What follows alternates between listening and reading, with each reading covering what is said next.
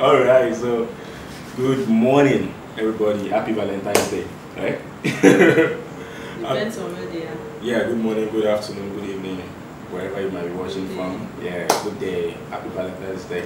Happy Valentine's Day. And you're welcome to our show once again. It's called Life Issues with IyanuWole. So before we go in, can you remember any memorable Valentine period for you? Or should I start first? I remember some years ago, there was this particular girl I was tripping for. I was really tripping. You know, I was, you know, a monitoring spirit to that girl for over 3 years. When was this? While I was in school. Who are you? You know. So you were doing canopy ministry? No, she never said yes to me. That's canopy ministry. And I actually wanted her, you know. I remember my dad even knows about her, you know. Then, you know, I was on her neck. Girl, I love you, I love you. I remember that. I've never heard this story. I remember that. Now it's good that you're here. I remember that I left OAU. That was my school, my alma mater, by the way. I left OAU and I went to University of Ilorin. That would be my first time going to Ilorin. You know, Valentine period too. You know, I bought a lot. That would be my first time of buying things for a lady. I bought a lot of things. I remember that I even bought Arsenal jersey. Oh. Bought so many things for this lady, you know.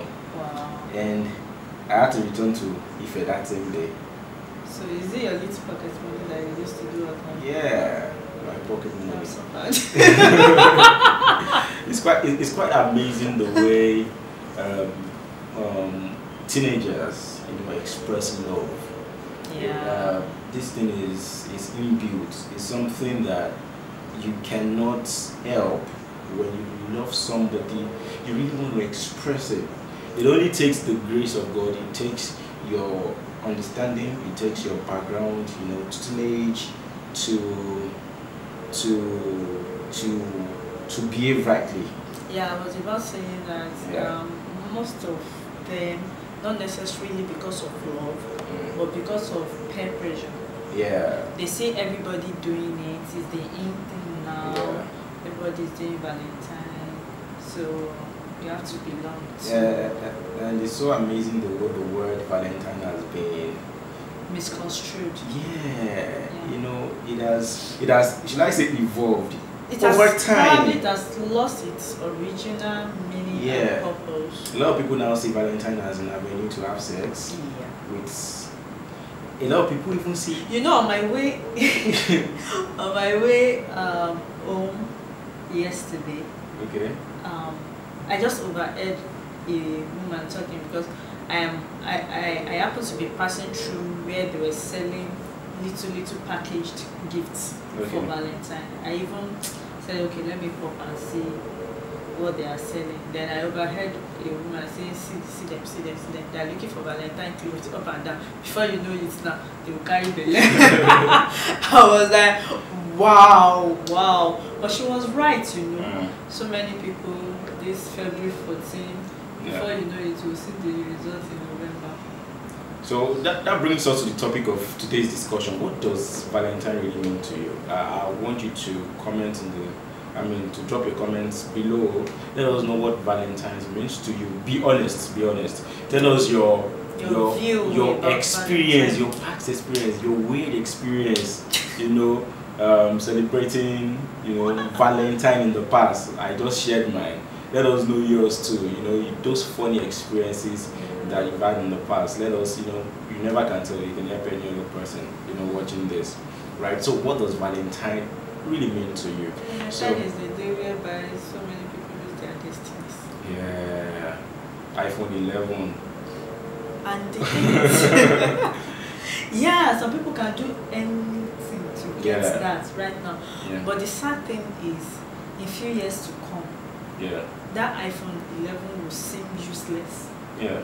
And you now begin to wonder, is this what I lost my virtue for? Yeah, like a lot of people lost it about 10 years ago when 3310 yes, first came out. Exactly. Very, very funny. And now that phone is not even in existence any longer. Yeah. So you can imagine. So guys, basically let us know your weird experience in the past.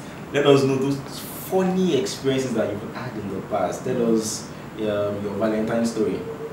You can put the hashtag my Valentine story in the comment section. So let us know so that you can help other person. So that brings us to some of the things we want to look at today. So okay, what are the ways you can show love for an individual on Valentine's Day?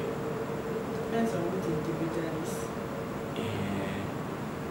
Okay. Do you want Valentine clash of kind? Okay. Okay. Let me be selfish. How will you today? Today is Valentine. So how will you show me love today? It's supposed to be a surprise. So should I still be expecting something? If I tell you you should be expecting something, then it's no longer a surprise. Okay. But how should we actually celebrate Valentine? Basically to friends, so to people that we don't even know. It depends on how you see the meaning of Valentine to you. Okay. If it is about spreading love, if it's about showing love to people, you can show love in different ways. You can show love by giving. What does love really mean to you? So to me, I feel love is sacrificial. Okay. It's putting others first before yourself. Okay. Love is seeing someone about to perish and rescuing that person. By the way, how is Reverend Father Francis, Reverend Father Val? Do you know the story of Valentine? I have a vague idea. Yeah, I think it emanated from the fact that there was a particular man who used to be a Reverend Father, and then he loves giving things to the poor, to the needy, and all of that. And I think when he passed on, to remember him, I'm not sure about that story, but to remember him was how the day came about. So now we have Valentine's Day. So a lot of people are now using that opportunity to show love. And their definition of love is actually vague. It's not the kind of love. It's not the agape love, it's not the sacrificial love. It's just about what flesh can offer them. It's just about the 1-2 minutes enjoyment. It's just about going out, shopping, getting gifts, and all that. Okay. So what is your view about, if you go to any shopping mall today? I was at a shopping mall today, and what I saw really amazed me. It's crowded, and then you see, everywhere was just painted red, flowers and all that. So what's your view about giving flowers, cards to your loved ones during Valentine? Okay. I'm thinking like a Nigerian, my Nigerian mind now. Let's go for. I prefer something else than flowers. Alright. So I think before we move to the next point of discussion, I think it's important for us to address this issue of peer pressures, especially among teenagers and young adults, singles that are not married yet. It's important that you guys know that at this stage of your life, there is any tendency that you would want to move to follow the trend. You want to follow the trend, and then you're attracted to the opposite sex. Okay. At this point of your life, you probably have that person you're tripping for. Yeah. You probably have. It's not bad. Yeah. It's how you handle it. Yeah. You probably have that person that you love. You probably have that person. Think you love. Yeah. You probably have that person that you're already thinking about that future. In your mind, you've already pictured all of that. They dreamed about. Yeah. And your intentions might actually be genuine. You know, a lot of people got married very early. Your intentions might be genuine, but the way you utilize or you express that love actually matters. A lot, From experience, I understand that what kills relationship. A lot of people wanted to get married to somebody. You have feelings for this person, and that feeling is very genuine. But because of the way you expressed your love to that person, it killed that relationship within a very short time. Okay. And one of the ways a genuine relationship or a relationship that is going somewhere can be killed is sex.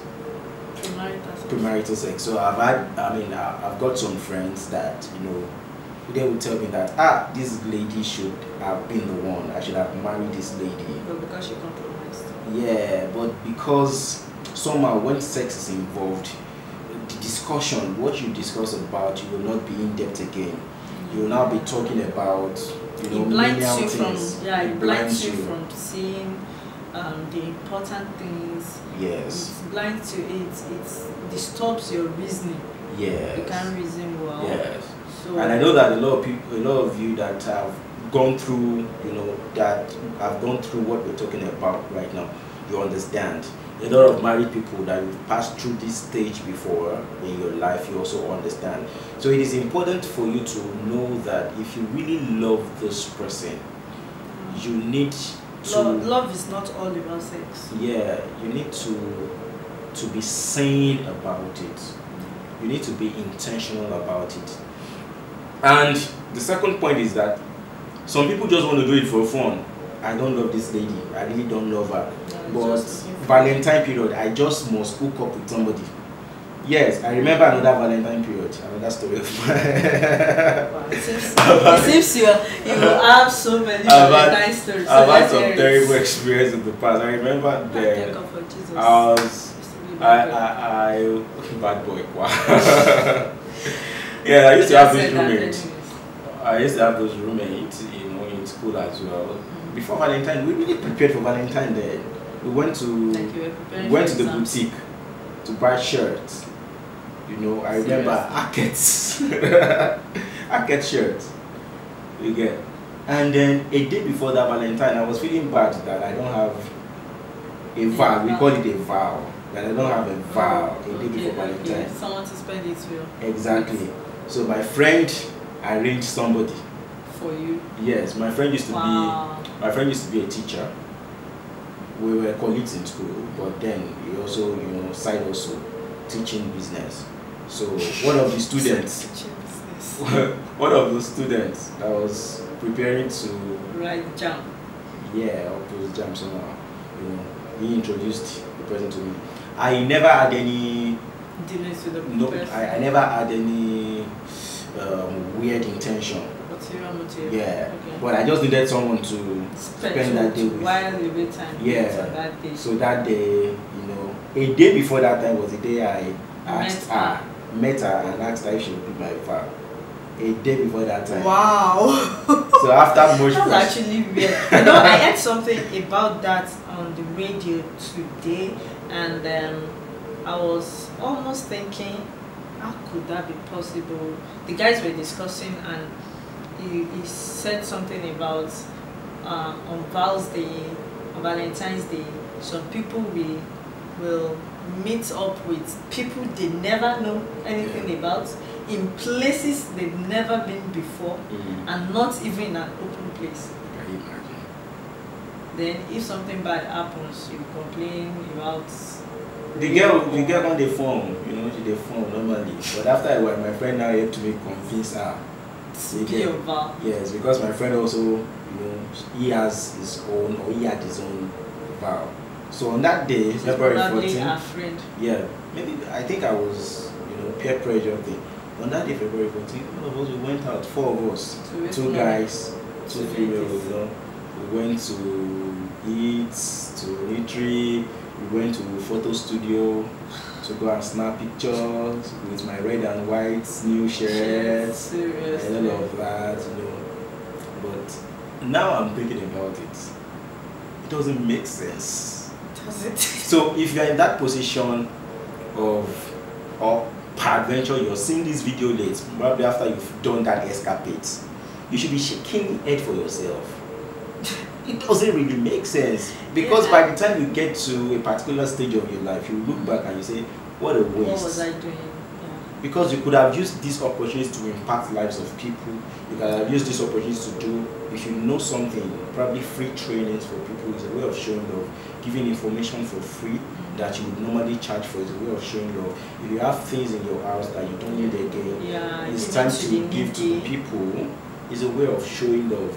You know, in a few years time you will look back and then you will be happy for yourself, right? I'm not proud of that moment, you get, but I could have been so happy if I had used that opportunity to reach out to people, to give out things to people. Use that to spread the love of Christ. Exactly. Yeah. So basically, what are we trying to tell you? We're trying to tell you that you should think about Valentine's in another light.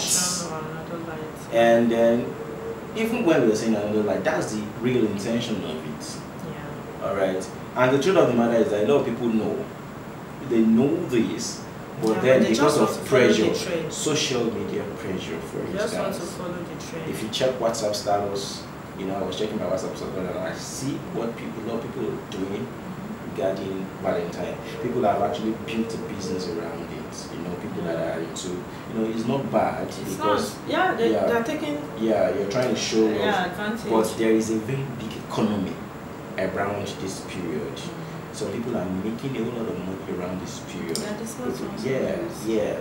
So think about maximizing these opportunities to do something cool for yourself, you know, and for others. We could build a business around this, you know, valid business, not business that will encourage people to go and commit crime or sin. Do you understand? And then you can also touch other people's lives. So, on to the next. Okay, I think we've said this. Let us know about your worst Valentine's Day ever. Or should we discuss that, or should we leave that open? We can talk about it. Okay, so do you have an experience, worst Valentine's Day ever? Yes.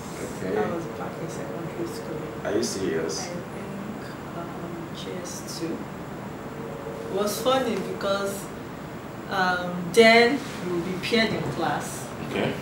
So we do something like a ballot. Write the name of everybody in class. I think they put the name of the guys together and they put the name of the ladies together. So guys will pick from the ladies' names, while ladies will pick from guys' name. So I picked this particular stubborn guy in my class. In my class, I didn't really like the guy. So you did not really. So that means that there were some other guys you were checking for. No. Or that you prefer. No, I didn't just like him because he was troublesome. Okay. You know, all these your classmates that tease you, that cause trouble in class.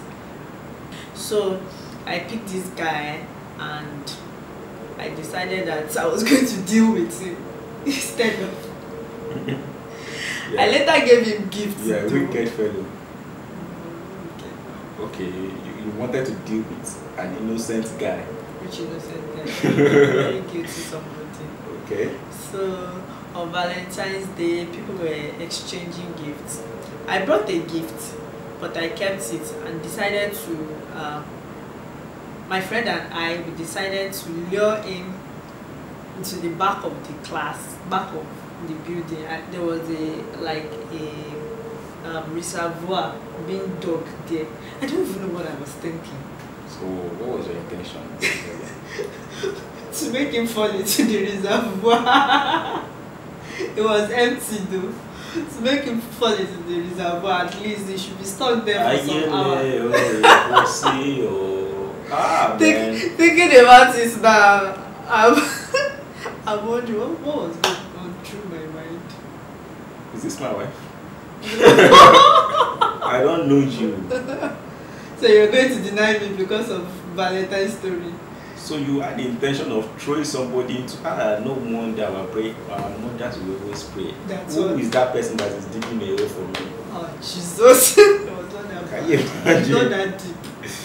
Okay, let's just do 2 more discussions, then we'll call it a date and then watch out for next week episode, right? Yeah. Do you think to be single is better? Yeah, do you think it's better to be single during Valentine period or to be married? See, being single is one of the coolest things that you can ever experience. Number one, being single will help you to think right. You do so not. You are not thinking No, right thinking right in the sense that. I'm not thinking right Not that. I am, but thinking right in the sense that you don't have any commitment, really. Yeah. Now, if I'm going to think now, my thought pattern will be in such a way that I would want to consider you in my children. So that means that there are some things that I cannot do that are very okay, but because I know that I have people around, I won't be able to do that. Do you guys? I might have the intention to travel, to go do evangelism for some days and all of that, but because I know that I am needed at home, it's going to reshape my thought pattern. That's what I'm trying to say. Okay. You get? So as a single, you have the liberty to do whatever you want to do for God, And for yourself. and for yourself, really. If you're not very studious, if you don't read your Bible every day, trust me, by the time you get married, you will even forget about the marriage. it's going to be difficult, especially if you're living in some part of the world or some cosmopolitan cities that you will need to wake up very early. Lagos. Yeah, that you will need to wake up very early and then you close late. I remember at a particular time, I leave my house midnight, I come back midnight. That means I don't see the sun. Yeah. When I'm leaving. Before the sun rises, yeah. Whenever there is sun, I'm back. inside. Yeah. So I hardly see sun.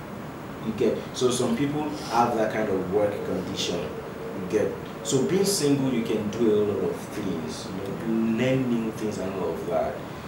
Because by the time you get married, being single is not a disease. Yes. I think. We were watching a program yesterday, and the lady was so desperate to get married, and then we discovered that this lady has not even developed herself. Yeah. You attract your kind of person. We can say she's depressed. Yeah. She's almost depressed. At 26 years. Yeah, and she's just 26, and everything she was talking about is marriage is not coming, and God is not working according to our plans, and what will she do now? She can't continue living life like this. And I'm like, excuse me, auntie, even if any guy marries this one now, she will be a burden, because she has not developed herself. She doesn't have a vision or a plan for her own life by herself alone. It's like someone even mentioned, like, oh, it's like this one was created to come and marry. Like, she doesn't have a big picture of what she wants for herself or a clear direction. All she wants is she wants a man. She wants to marry. She's getting old. She's not young again at 26. Can you imagine? And I'm like, okay, so what should people that are 35, 40, what should they do? If a 26-year-old is already feeling depressed. I think the society has made us, society has put so much pressure on us, and then we are feeling as if you're not married, you are an like you failed in life. Outsider. You're not part of the community, especially in Nigeria, especially some tribes in this country that, when you get to some certain age, the pressure that will be mounted on you will be so heavy, and then you need some courage. It's more on the ladies exactly than even guys. Because then they start telling you your clock is ticking and all that. But the unfortunate thing is that has put so many people in wrong relationships. Yeah. abusive relationships, wrong marriages, and all that. So this is to you ladies, especially the ladies that are of age, marriageable age. Don't be pressured. Yeah. We know that internally you might feel some kind of pressure or worry. Yeah, but you see, everything is timed by God. Yeah, and your own time is not the same as another person's time. Exactly. Some people get married very early. Yeah. And then after a while, they will still rush out from that marriage. Some people got married very late. And then, you know, they stayed in that marriage for a very long time and they are fulfilled in that marriage. The most important thing is fulfillment. And getting it right. And getting it right. The most important thing is that thing that God has called you to do, will you still be able to do it even after? Okay, those are some of the things that you need to consider. So please, discover you're not too late. First, even before rushing into marriage. You're not too late. So, thank you very much. It's a season of love, Valentine.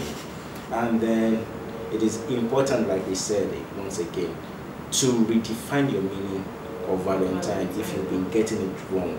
Valentine is not an avenue for you to start misbehaving with the opposite sex. Valentine is not an avenue for you to commit sin. Valentine is not, you must not go, it's not compulsory to go out on a date on Valentine. It's not an avenue to spend lavishly or waste money. Yes. A lot of people are packaging a lot of things. Amen. But that doesn't mean you cannot buy gifts. Yeah, you can. Buy for your parents. Buy for your mom, buy for your dad, celebrate love with them. Show them love, show them affection. That neighbor that you have, show that neighbor some love, some affection. That person that begs on the roadside, you know, package something and give to that person, show that person love. It's not compulsory, it has to be a man to a woman that he is tripping for or something like that. We are not saying that is bad. Don't get us wrong. We are not saying that is bad. It's okay. But we are just trying to say go beyond the normal. Exactly. Go beyond the norm and spread love to people around you. Let them feel the love from you. So thank you for watching. If you are new to this channel, you are welcome. Click on the subscribe button down below. If you watch this without subscribing, if you watch this without subscribing and follow, and if you have subscribed, click on the like button and click on the notification bell so that anytime we upload anything, you will get notified. Thank you very much. Thank you. And happy Valentine's Day. It's good to be married anyway. Yeah. Bye.